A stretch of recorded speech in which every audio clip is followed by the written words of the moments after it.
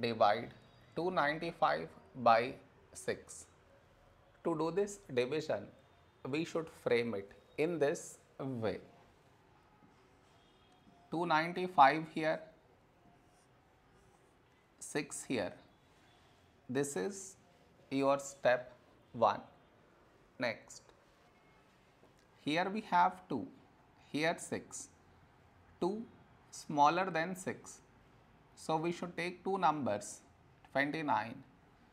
A number close to 29 in 6 table is 6 fours 24.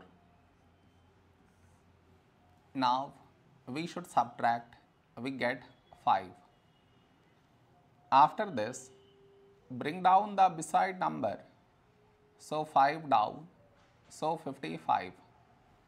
A number close to 55 in 6 table is 6 nines 54. Now we subtract, we get 1. After this, no more numbers to bring it down.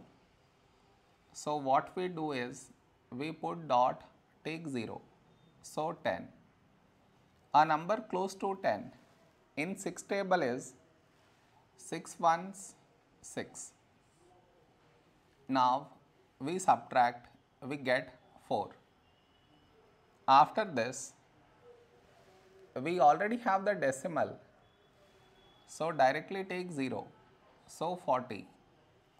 A number close to 40 in 6 table is 6 6 36. Now we subtract, we get 4. Now you observe, we had 4 here and we got 4 again. That means this number keep on repeating. So this is our quotient.